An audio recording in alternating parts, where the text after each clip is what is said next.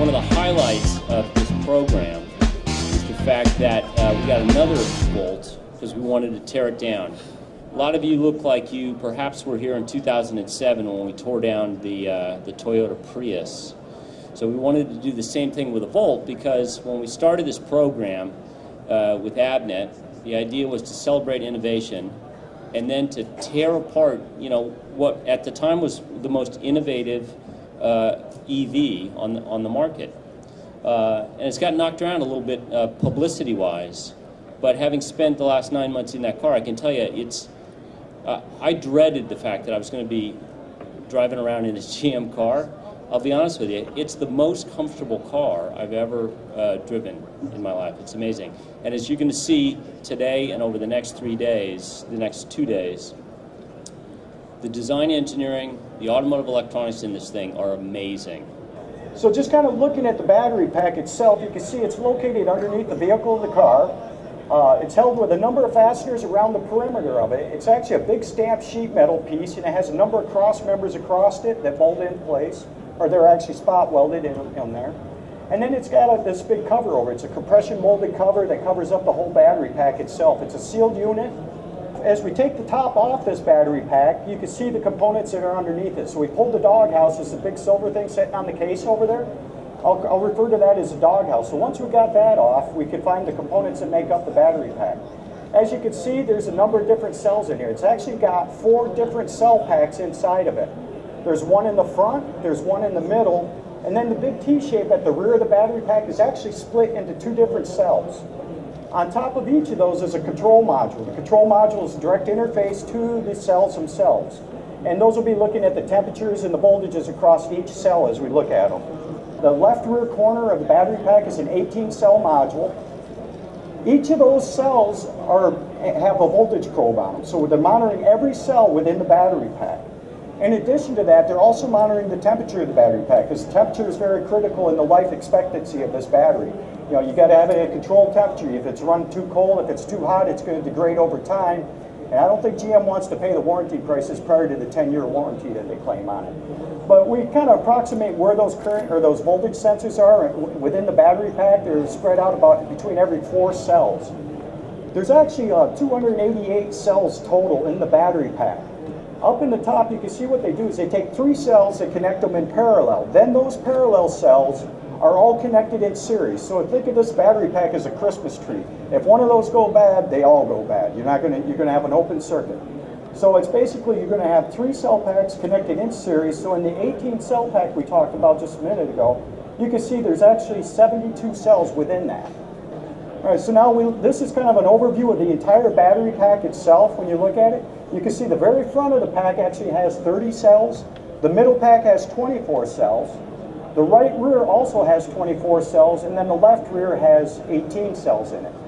So what they've done is they actually run a coolant through in between the cells themselves. In the bottom, you can kind of see like where the green is. We're not sure exactly how many cells are touching, but they do claim that they touch every cell in the battery with coolant. So if you could just envision those 3 cells in series or in parallel, they're probably running coolant between the 2 of them. And then the next pack, they're doing the same and so on is how they're running the coolant through there. But it comes into one side, runs around to the back, and then it goes through the cells, and then it exits out the other side of the battery pack itself. You can see on the front of the doghouse, there's a red and a blue circle on the very bottom of the doghouse. That's actually the coolant lines that are connected to it. Those coolant lines are stainless steel, and then they route up to the radiator module up in the front of the vehicle. There's also a heater for cold weather. When it's in a cold weather environment, you have to heat up the battery, so they actually have a heater for the coolant. So they pump warm coolant into the battery pack to bring it up to temperature. Then they'll start cycling it to cool it and so on. The one thing I'd like to note on it is there is no sealed connectors on these modules. These are all open, so I know there's questions about what happened with the one that Nishta tested. Well, when you start thinking about it, there's no sealed connectors. You can kind of figure out the circumstances that they put themselves in. Before I get into the electronics and the control system for the battery pack, I thought I'd like to frame it by talking a bit about how much energy this can hold, because of course the goal of the car is to reduce gas consumption and allow you to drive around in a purely electric mode as much as possible. This battery pack weighs 435 pounds and is about 5.5 feet long. So it's a very big object, and it will move the car about 35 miles. 35 miles is roughly the distance you can go on a gallon of gasoline, which weighs about 6 pounds.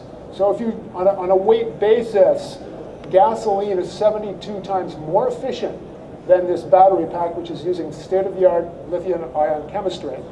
So I think the message there is that the wall for entry, a truly competitive electric vehicle, is very difficult. Gas is a very dense energy source. And as we get into the battery pack and some of the control systems, you'll see what it takes even to get it to this level. What you can see here is a control system that is used to monitor and modify the lithium-ion cells that are in the battery pack. On the left-hand side of the slide is the monitoring electronics, the boards that sit on top of the lithium-ion battery pack. We'll talk a little bit about that. Electronically, that's where most of the interesting stuff is going on. The stack of batteries is indicated by this blue series combination here of battery symbols. And as Al said, there's 96 of these cells in series along here. Each cell consists of 3 prismatic lithium-ion battery cells, measuring 5 inches by 7 inches. What the electronics does on the left-hand side is it monitors current, voltage, and temperature at every point along this series stack. You have 360 volts DC that's falling across this series stack of battery cells. And so these guys are rated at 5 volts, or in the case of this circuit, this integrated circuit, it's approximately 70 volts. Obviously, you have to be careful about your ground and power planes, and what they use is a series of virtual grounds. We'll be seeing that in a minute. And virtual powers, power supplies that are established at various stages along the chain of the battery cells. On the right-hand side, you've got the main microprocessor unit that sits at the front that Al will show in a couple of minutes. Its job, amongst others, is temperature control, relay control, current sensing, running the diagnostics, sending the output to the main vehicle electronics.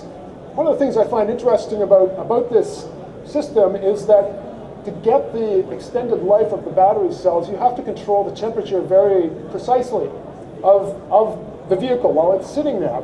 And so the goal by GM is to keep that whole battery pack with a variation of no more than 2 degrees centigrade across the whole system and in time. And so what you have is a coolant loop that can also function as a heater in cold weather, and a pump that circulates that, and these temperature sensors strung along the battery cells, changing the temperature. And what I find interesting about this is that it's not just during the operation of the vehicle that this thing is monitoring and operating, but also during the charging process. So when you drive it home and it sits in your garage and you plug it in overnight, this thing will be cooling or heating as required. Over here is the communications line, okay, the communications interface, and everything's nicely isolated electrically by optocouplers along here. Again, because you have this huge voltage range falling across the cell stack. And in this particular case, you have 4 identical, or very close to identical pieces of electronics that are collecting that information. Okay? And they break it up into virtual ground islands, as I was discussing on the schematic, to make sure that the electronics can accommodate that shifting voltage level along the stack.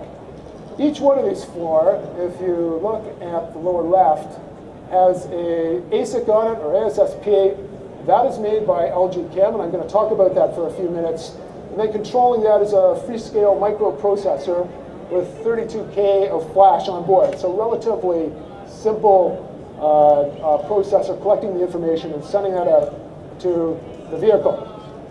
One thing I like about this is that they've conveniently color-coded these boards. So this board is at the high end of the voltage. It's orange.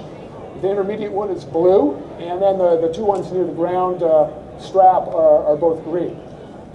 We're now looking at a decapped version with the package removing of that LG Chem silicon, okay? Looking down there, This is manufactured in a collaborative environment between STMicroelectronics and LG Chem. ST actually makes the silicon, and what it does is it senses voltage and current, and the sense inputs are along the bottom and the left-hand side of the die. We've got in the center of the die standard cell logic that does all of the digital processing that's necessary, and then you have larger control circuits that we haven't really looked at yet. Each one of these LG Chem dies can take 10 inputs. That's 10 voltage or current controls from the series stack of lithium-ion cells. BCD stands for bipolar, CMOS, DMOS. So that's a combination of three basic silicon fabrication technologies that you have available. It's proprietary to STMicroelectronics. This particular one. The bipolar is used when you're trying to measure very slight voltage levels. We'll see in a minute why that's necessary. CMOS is used for the digital processing, and then DMOS is used for high voltage levels, because in automotive you have to handle both very precise voltages and very large voltages to drive the control signals. So one of the reasons that you need precise voltage sensing is because the voltage levels on these individual lithium-ion cells have to be measured to within millivolts in order to extend the life of the battery pack as a whole. If one of the cells starts going out of whack, you have to take corrective action to compensate for that in a process called cell balancing. All right. This is a block diagram of the L9763. It's that specialized chip that I've been talking about. One of the things it does is operates the cell pack over only 65% of its total range to charge.